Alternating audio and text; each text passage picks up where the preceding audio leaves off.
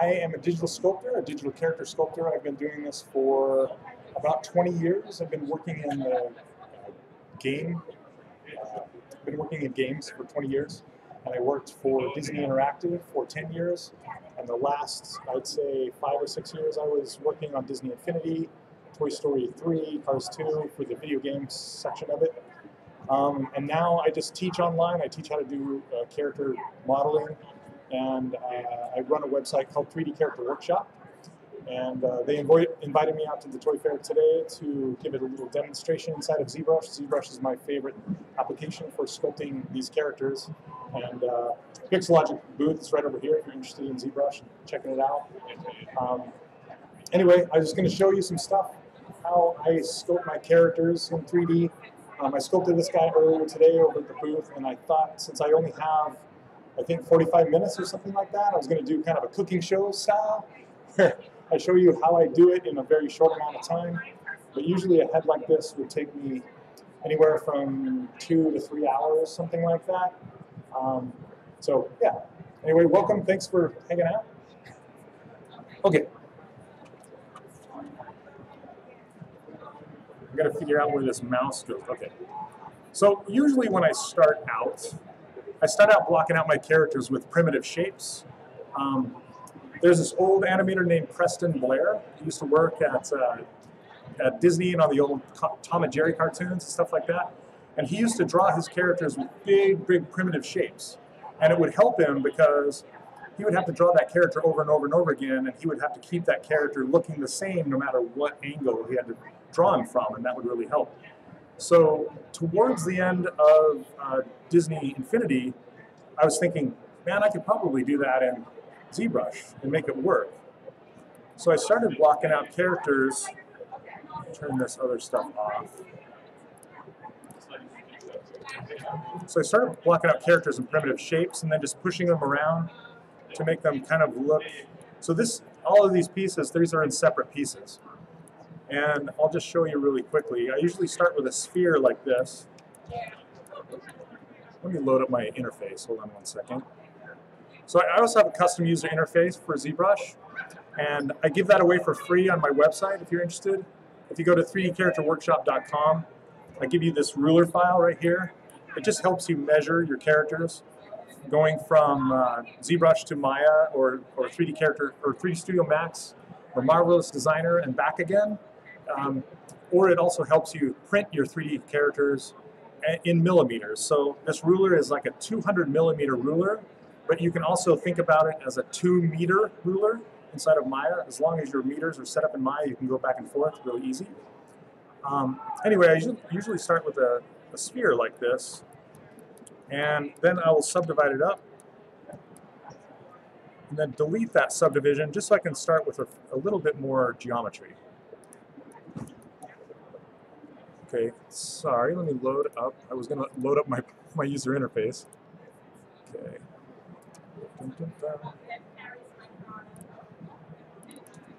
Sometimes it doesn't want to go there.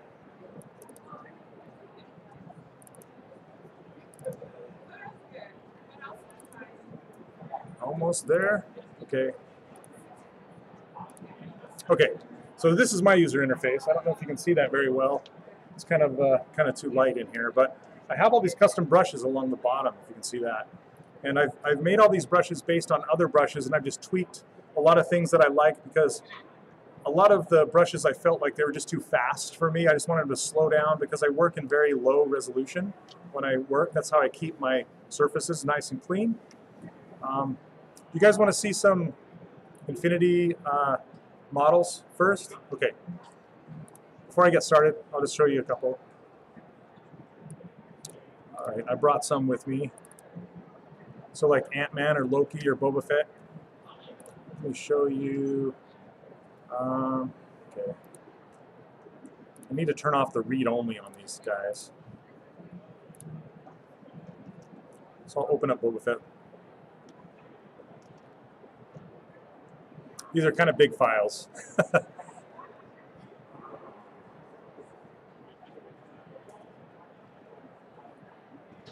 I guess bigger than I thought they were. There we go. Okay. So this is Boba Fett. You guys see him okay? Sort of. Kind of hard to see. What's interesting about Boba Fett is they actually had, when I say they, I mean LucasArts. They had some people from LucasArts come out and direct us on what version of what character they wanted us to work on. And the reason, he's kind of hard to see, but the reason he's blue is because they wanted an older version of him that actually didn't appear in the film. It appeared in an older toy. It was only manufactured in, you know, when Star Wars first came out, there's like one blue version, and they wanted that one again for some reason. Anyway, that's why he's blue and not beige. So this is one of them.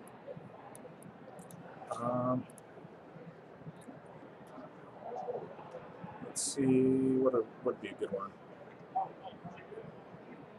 Okay, so this is actually a figure that did not get produced because she was done towards the end.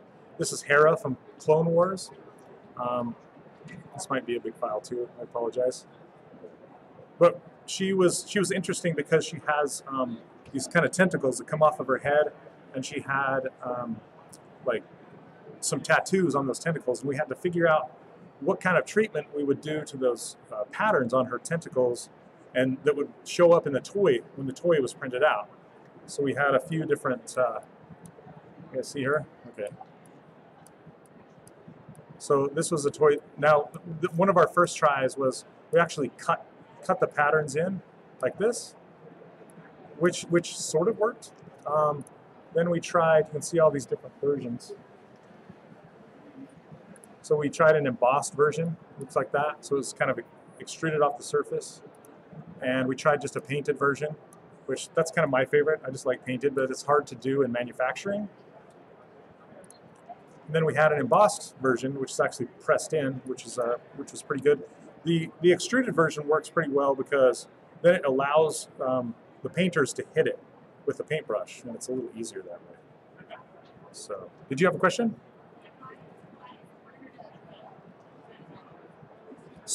So usually in manufacturing, they would set up stamps.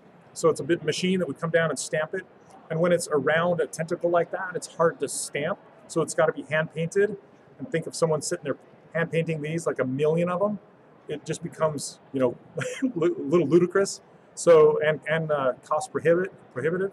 So it's better to have those kind of patterns in the actual model, the physical model, and maybe even avoid the paint if they can do it.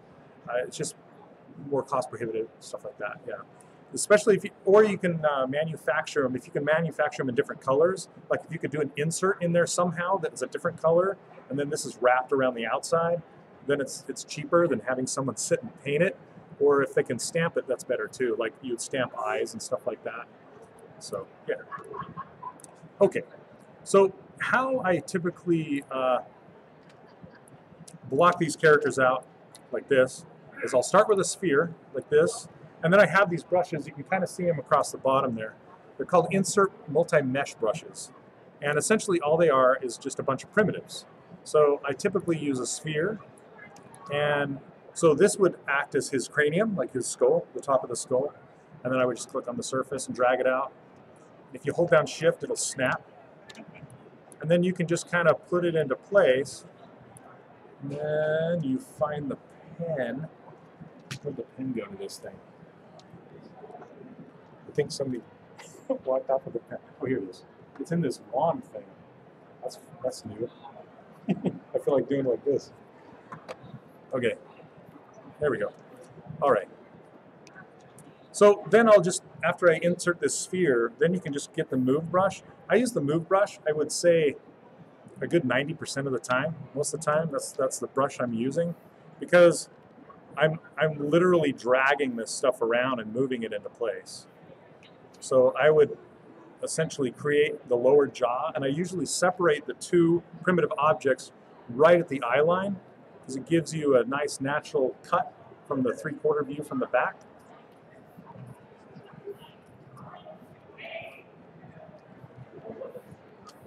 And you can hide the original sphere and just kind of get this into place. But I'll bring this across, so that cut line will actually define the top of the ear where the ear connects to the head.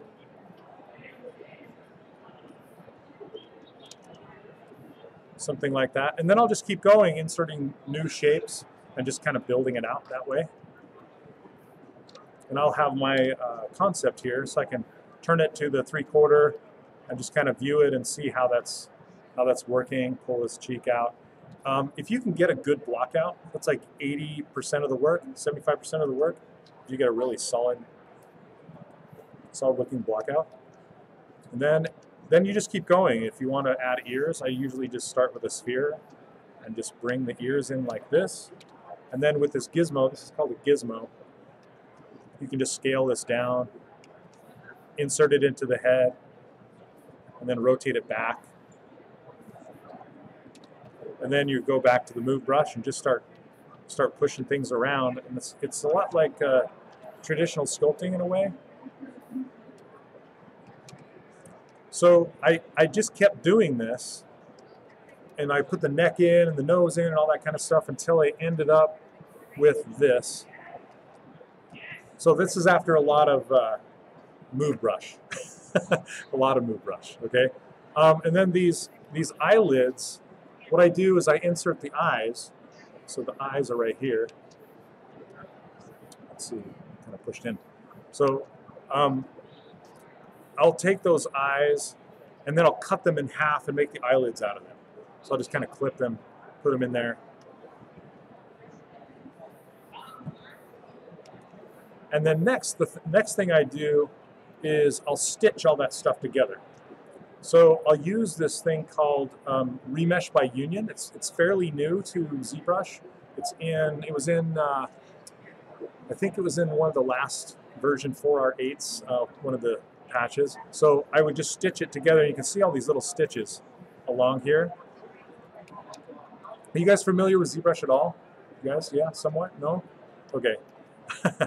So I'm trying not to use the big terms and everything that's in ZBrush, but I usually stitch it together, and then I essentially use this thing called Z-Remesher, which will redo the mesh to allow me to sculpt on it some more, or manipulate it some more. And so the next step after that is I'll remesh it like this, and it will essentially rebuild that entire mesh. And then I can come in here and I can actually put a mouth in there. And when I put the mouth in there, I'm just selecting those little polygons and pushing them into the face. So it kind of gives me a mouth shape like this. And then I can go in there and manipulate that mouth, and I can close it if I want to. Then this right here, it's pretty hard to see, but you can use the pinch brush and just kind of come along here, and you can pinch. Hold on 1 second. I'm going to set my hotkeys up.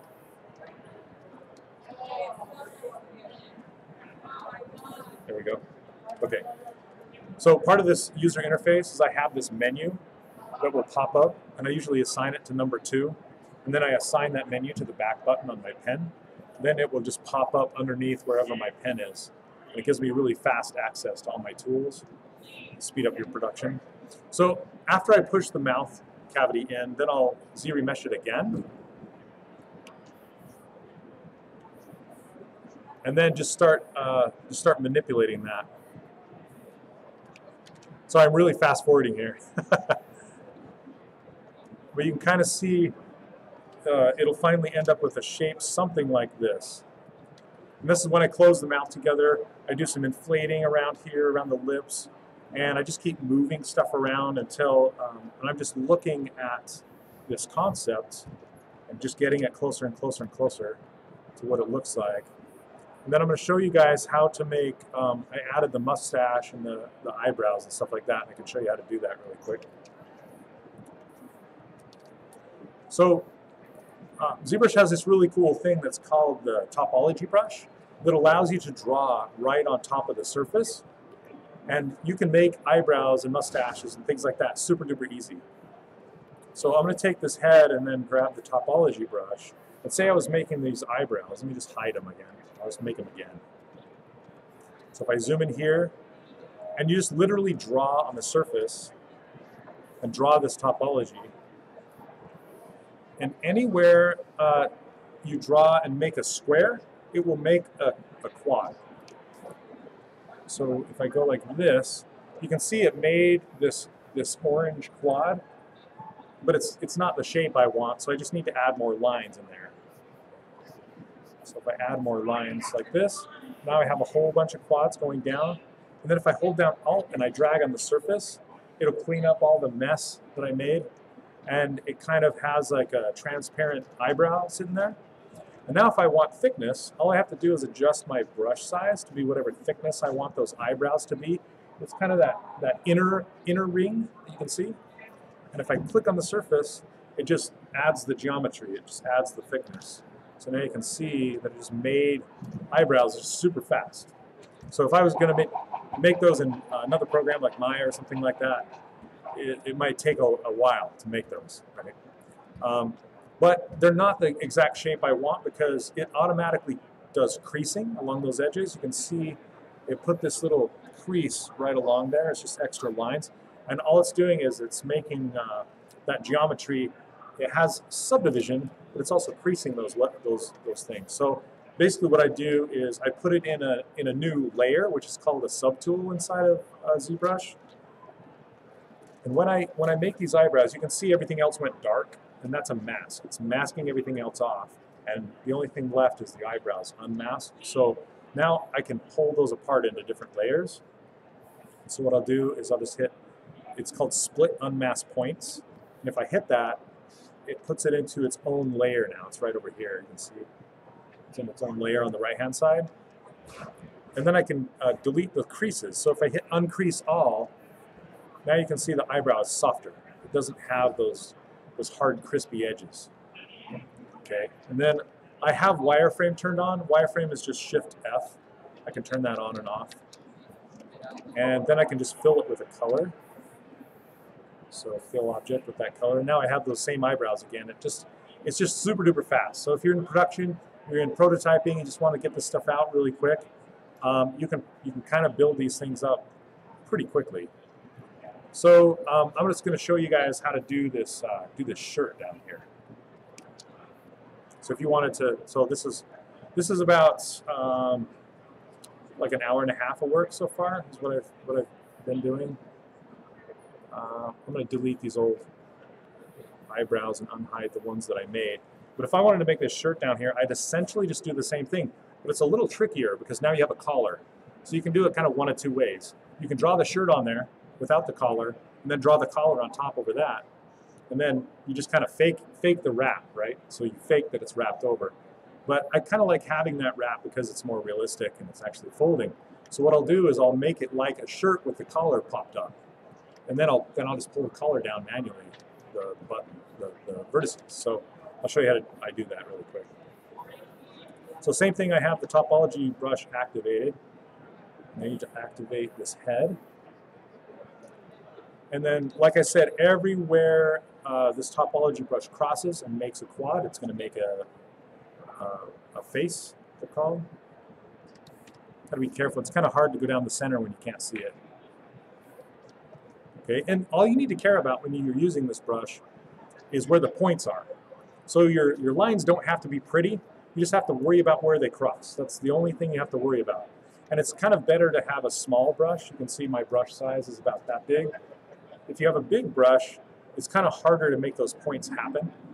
When you have a smaller brush, it makes the tick marks happen a lot more often. So when you cross, I'm kind of getting technical, sorry, but okay. So I'm just going to kind of draw these circles around here. I'm going to make some big quads to start with, just like I did with the eyebrows, and then I'll cut them up. So it's just one big quad cutting the neck, right? And now what I can do is just draw a line splitting it down the center like this. Now there's two quads, and then I can split it again down the back and down the front, and then I can just start splitting it this way. And what I'll usually do is I'll draw these lines all the way across, but I'll stop them in the middle, because if I stop them on one of these green dots right here, it's hard to pick up that line to draw it again. So I stop kind of in the middle, and then I continue it on like that. You can see it's super fast. Now one thing when I'm making a shirt or something like this, I don't want to add that thickness yet, like I did with the eyebrows, because it's too fast. It would be hard to manipulate something with both sides. So what I do is I just keep it a simple single plane, and then I manipulate that and I add the thickness later. It's much easier to deal with. Okay, so, but on this one, this is going to be, if you think about his, let me see if I can show you guys this way.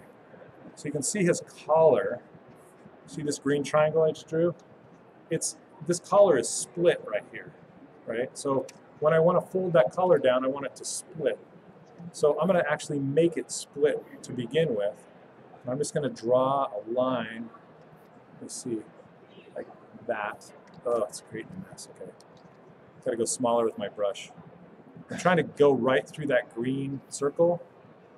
We'll see if it works. And then make it quad. Yep, it worked. Okay, yay. Demos always scare me. It's like, it's not working. Okay, and then cross right there. Okay, so now if I hold down Alt and I drag on the surface, it'll clean up all the mess, just like I did with the eyebrow. Now, if I want to make this a single-sided mesh, I just need to change my draw size down to 1. And then tap on the surface, and then it'll make a single-sided surface. You can't see it because it's buried inside there. You can kind of see it sticking out the back there. But what I want to do is I want to split it into its own layer again, just like I did with the eyebrows. So I will just do a split unmasked points again. And then if you hit your down arrow, it's going to go to whatever you just made. So you can see this, if I solo it. Here is my shirt. And it automatically creases down the center line right here. So I just want to kill those creases. So there we go. So this is being dynamically subdivided, is what it's called. It's adding more geometry, actually in fourths. So it's subdividing it by 4 each time. So I can turn that off by hitting Shift D, saving the project here. Okay, so this is what my geometry actually looks like. If I hit D, it's going to give me a temporary view of what it would look like if it was subdivided. It's kind of like hitting the number 3 in Maya, where you actually kind of see a preview of it. So it's not really being subdivided. But now you can see this collar. So this is the part where I kind of cheat. And I'll make sure that my symmetry is turned on. And then I'll just pull this collar down like this. Okay, hold on a second. But I want them, so you can see that the collar is folded, but then it splits at the tie right here. So it's not split higher up where the collar folds. So I'm actually going to fold the collar at this dot right here instead. So I'm going to pull down this point, then this point, and then pull this one up. It's going to be weird for a minute. It's going to get weird until I pull all the points down to make it make sense. And when you move points, you want to always adjust, and you're going to be moving on the camera plane. So you want to adjust the camera to be the direction you want to move along, and then you move the points down like that. So I'm essentially just like, it's like taking a real collar and folding it down.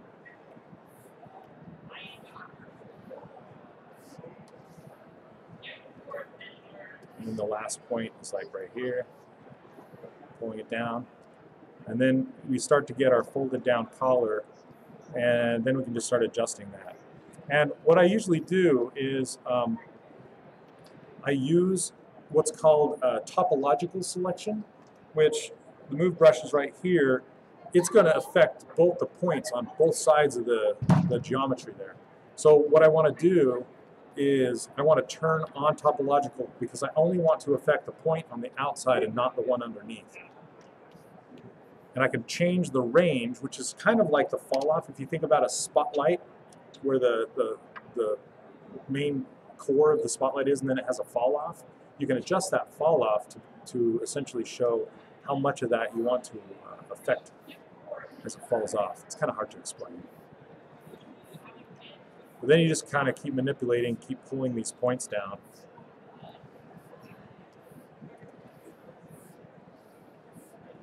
Until you kind of have what you want.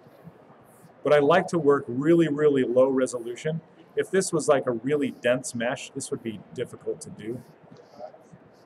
So if I turn on dynamic subdivision now, you can kind of see what it's starting to look like. And what I'll do is I'll crease the edges, because see these orange points? Yeah, it's hard to see on that screen, sorry. But these orange points represent where the actual geometry is. And then when it gets subdivided, it kind of shrinks. So you want to crease those edges. And so what I'll do is I'll go down to this geometry menu and hit crease, and crease them. But the default crease will just crease as almost everything, because anything past 45-degree angle is going to throw a crease on there. So I need to turn this C tolerance way down. Sorry, up. I need to crank it up. There we go. So now it'll only put a little crease around the outside. So now when I hit subdivide, it's not going to shrink it as much. It's going to keep it. But you'll notice that it's making the collar points. They're not really points. They're round. And I can't really crease these points until I add thickness to that shirt. So before I do that, though, I'm going to unhide him, and I want to manipulate this shirt around his neck, so it actually works. I don't know how much of this I can get through in an hour. It's like, I don't know, learning accounting in an hour is pretty crazy. I'm trying my best, you guys. And if you have any specific questions, please feel free to ask. I'm going to do a little Q&A at the end.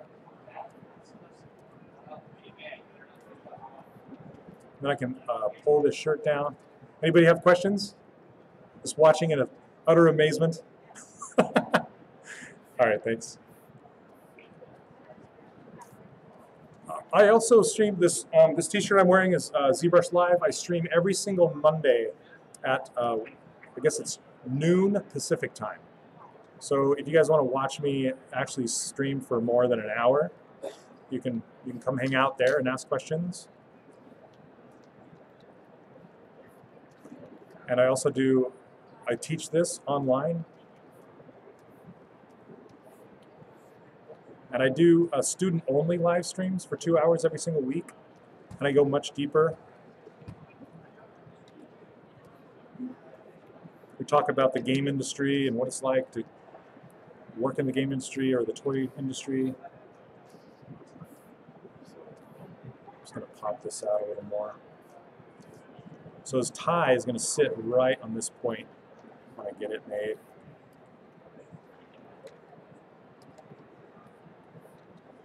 But I keep going back and forth between topological and not, just so I can kind of start to get this into shape.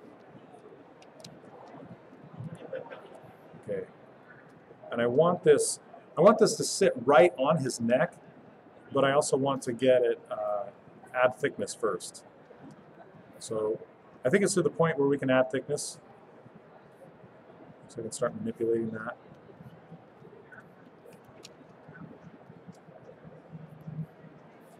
Okay. So to add thickness, I usually do it one of two ways. There's this tool inside of ZBrush called panel loops. You can do it that way, and that'll add automatic thickness. But they also added this new tool called ZModeler. It's not too new anymore, but they have it called ZModeler, and it kind of harkens back to the old box modeling days of old. And you can just extrude a surface. So if you hover over a surface with this brush active, the ZModeler brush active, it'll pull up this menu.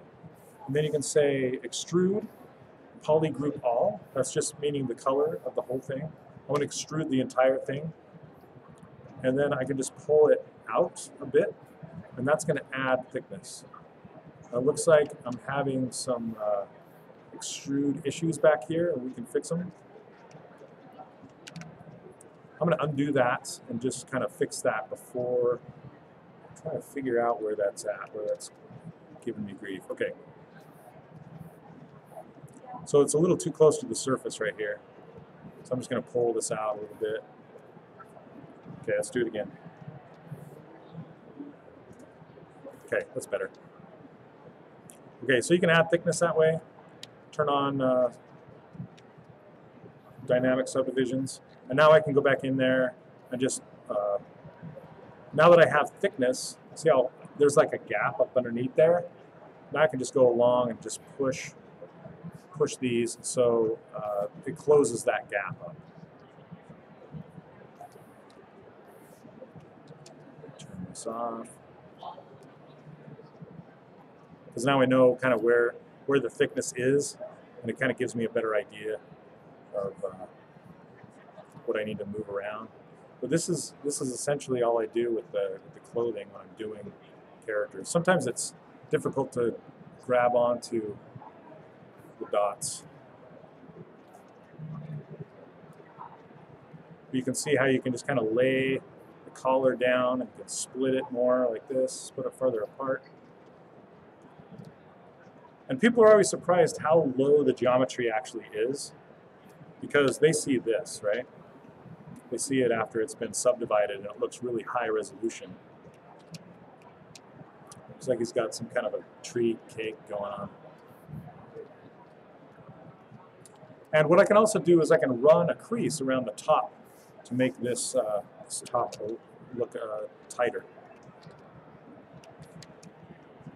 So let me solo this. And I can actually add in another edge loop too.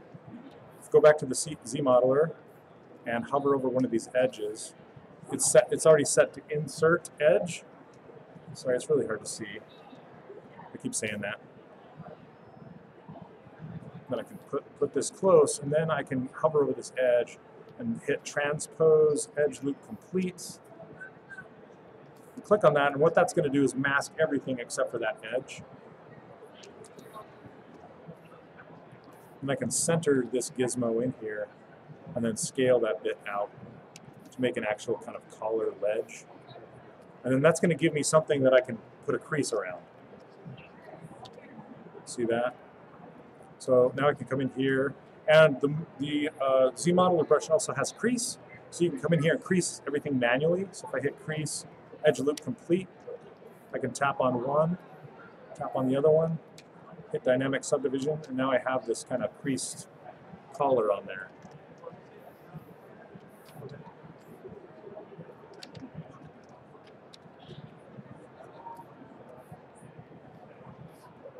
Okay. So essentially during my live streams, this is kind of what I do. I build out a character, and you can ask me questions and all that kind of stuff. So like I said, it's on twitch.com/pixelogic. You can come and watch me there and ask questions. Also, there's a lot of ZBrush streamers on there. So from a lot of different disciplines. There's cosplayers on there that use ZBrush to make cosplay pieces for their armor. There are people on there that do realistic sculpts and some more stylized stuff like I do. All sorts. Eamon, the guy who did that dinosaur back there, that fungusaur, that big one you can see, he's giving a presentation, I believe, either tomorrow or Tuesday. Is it Tuesday? Okay, so Tuesday at 3 o'clock, he's going to be here giving a presentation. And he's going to talk about how he made those fungusaurs.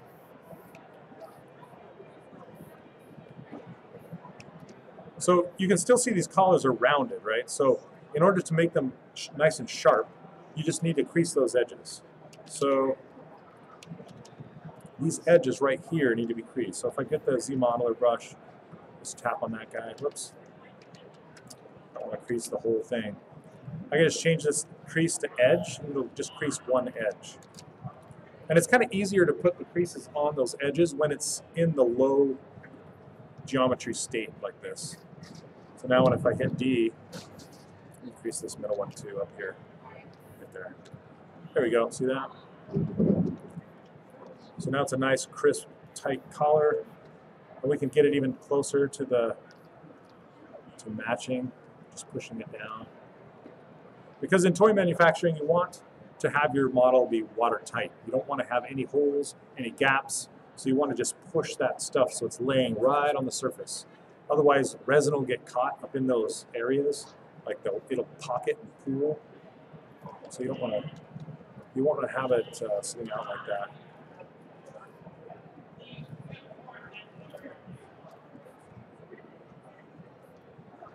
And Formlabs is also right here. They have resin printers you can check out. I did, let's see. So I'm just kind of peeking down underneath here, seeing what the gaps are. You just keep closing those gaps up.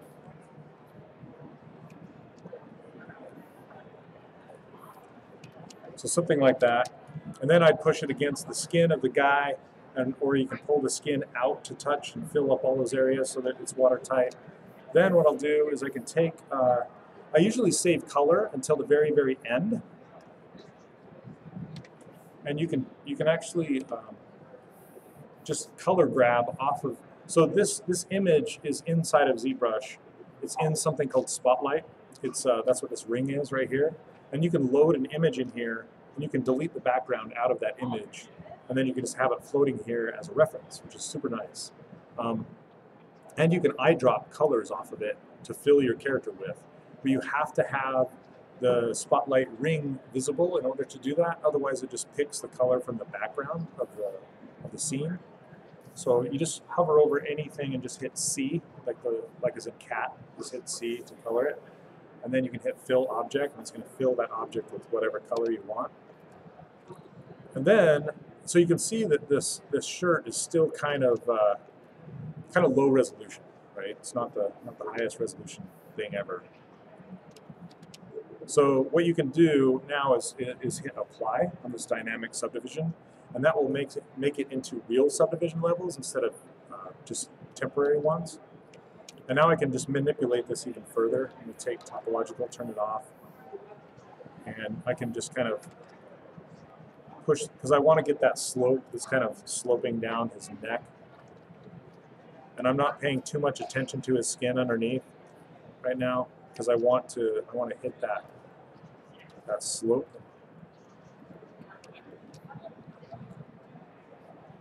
So you just give yourself more geometry to work with. And then you can grab the actual skin, show the shirt, and just push the skin underneath it so it's not popping out like that. So now it looks like he has this thick pink collar. And then you can just keep manipulating until you get it the shape that you want it to be. And it does take a long time. It takes a lot longer than an hour to do this stuff. So I'm just trying to go fast. Anyway, you can kind of see how that works out, right?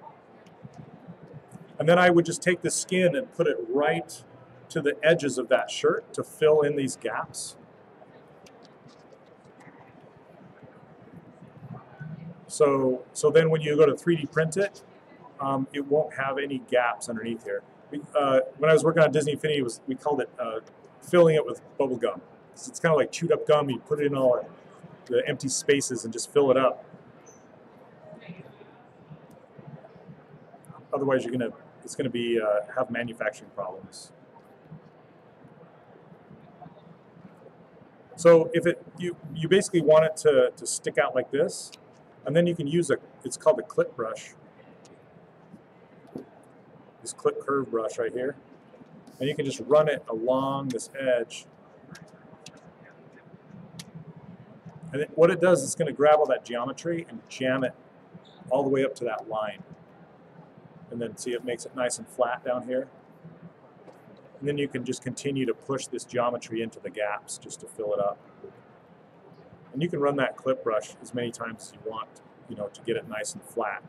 But now if you printed this out, pretend this was awesome right here. It's not the best, but yeah, you can just sit and work that surface. So then it's just then it's printable. You can make a base for it and print it out, be nice and tight. So on this shirt, I can subdivide it even more and make it cleaner. And I usually subdivide it up to about 1,000,000, and each subtool, each layer, so then it will take color well. So I usually save adding the color till the very, very, very end. I try and work with my surfaces and make them look good, and I keep the color or any surface detail till the very, very end. And grab the secondary color, and we can just grab this hard paintbrush, and we can just paint these lines on there really easily now. If it'll take the paint. Okay, RGB. There we go. There we go. Okay.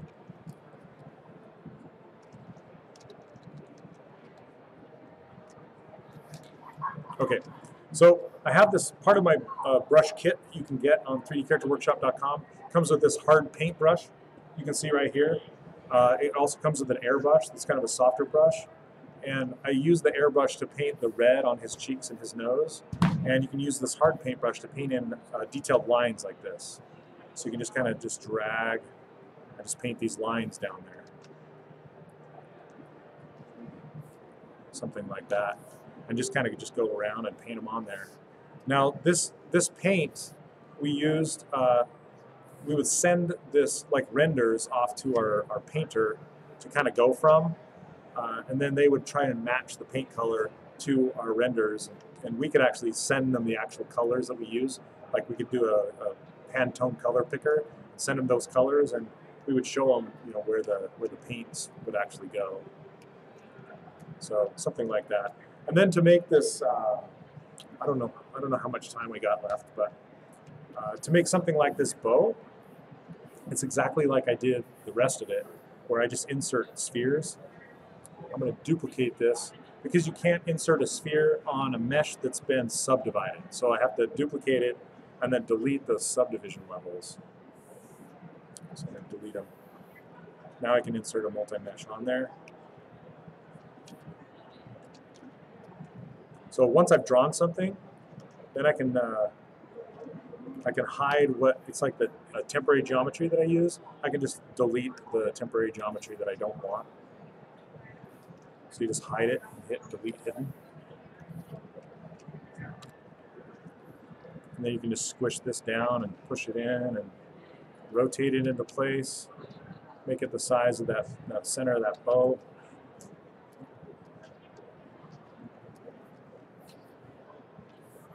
And then you just keep inserting like another sphere and squish it down. It's actually really fun once you start going, just to kind of bring the shapes in. And like I said, the move brush is what I use 90% of the time. So you just go back to the move brush, and this is saving the project, and it's saving the other figures that I brought in. So it might take a minute. Okay, so once I get something like this put in there, I can manipulate it with this gizmo here, get it into place, and then I just go pick that move brush and just kind of pull these into place. It's literally like you're just pulling a tie or something like that.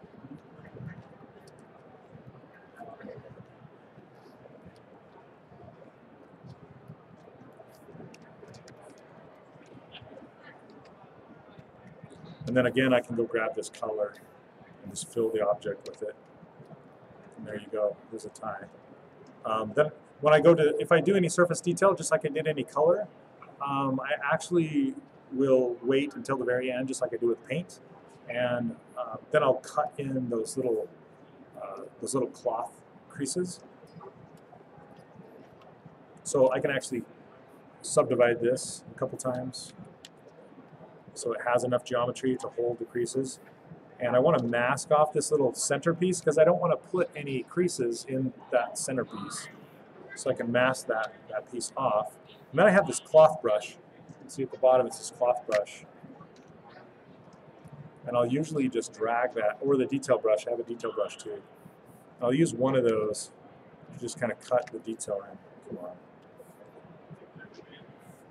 You know, just kind of like, whoop. For something like this, I'll typically turn off symmetry, so it's a little more interest, gives it more interest. Anyway, you can just do something like that, or you can grab the detail brush, cut them in. A little more subtle.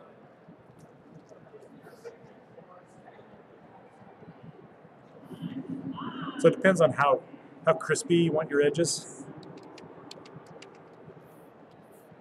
You can also hide this centerpiece, so you can go behind it.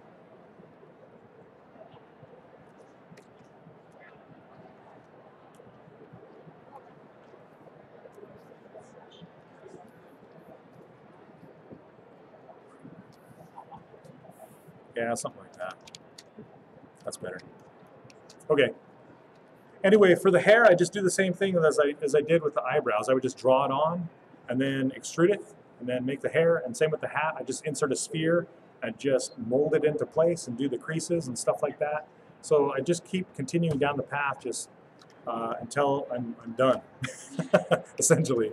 So if that makes any sense. Just pull this shirt down a little bit.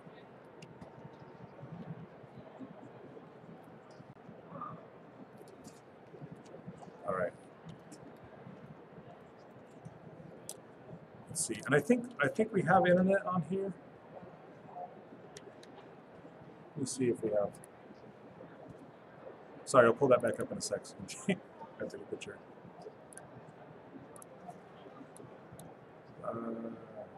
No.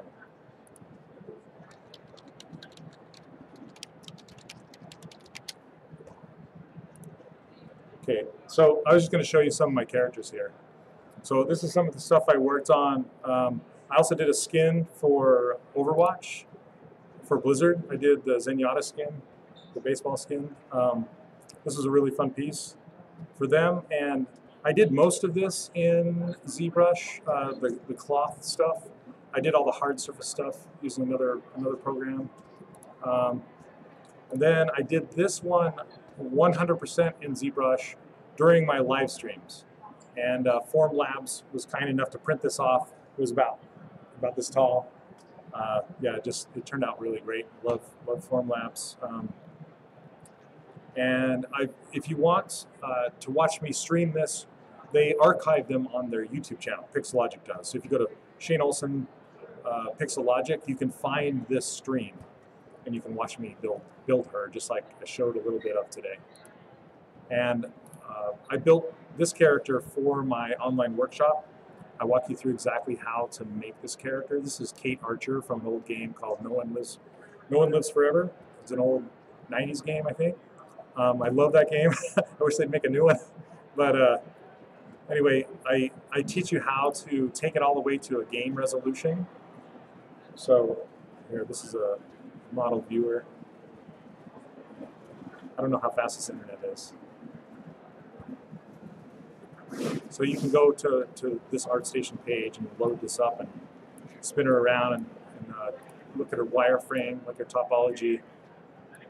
I teach you how to do this game resolution topology inside my course. And I use 3D Coat and Marmoset to bake the maps and do the retopology and the UVs. But I built her entirely inside of ZBrush, including that pistol. So I used ZModeler to build this pistol with. So let's see. And then you can see some of these other characters, like little Mickey. The story for this one is they sent down a crew of 3 ladies from Disney just to approve this character. It's like the Mickey licensing department came down and checked out and made sure he was good to go. So yeah, it's pretty crazy. There's the crystal version of him. Yeah, Tinkerbell. One of the fun ones was Spider-Man. So Spider-Man, I had to cut in all the webbing detail because it's a lot cheaper. Like I said, it's a lot cheaper to actually cut in the detail than it is to try and pay someone to paint all that stuff in. So I did the pattern on the neutral posed Spider-Man, and then I posed it, and then it just wrecked some of the webbing, and I had to go back in there and redo it. But this one was a blast to work on. And then I do some personal stuff, like I just make heads just for fun. This is an old one. I make a lot of heads during my live stream, yeah, like I made Olaf. It was fun. I did the snow texture using. There's a noise plugin inside of ZBrush you can use. And I made it so the texture was heavy on the bottom in the shadowed areas, and then it's gone on the top, so it looks like it's lit, kind of.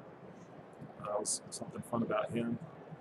And there's this video that kind of does this walkthrough of the whole process of from concept to me sculpting it, to printing it, to then getting it painted, and then getting it manufactured. You can find that on YouTube. I think it's just Olaf Disney Infinity. You can find it there. So anyway, does anybody have any questions at all?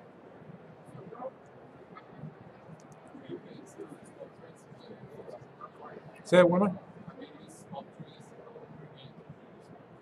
Oh, thanks. Have you used any of the sculptures that are ZBrush? Oh, Sculptris Pro? Yeah. So Sculptris Pro is interesting because it's kind of dangerous. I teach my students to stay out of the details for as long as absolutely possible.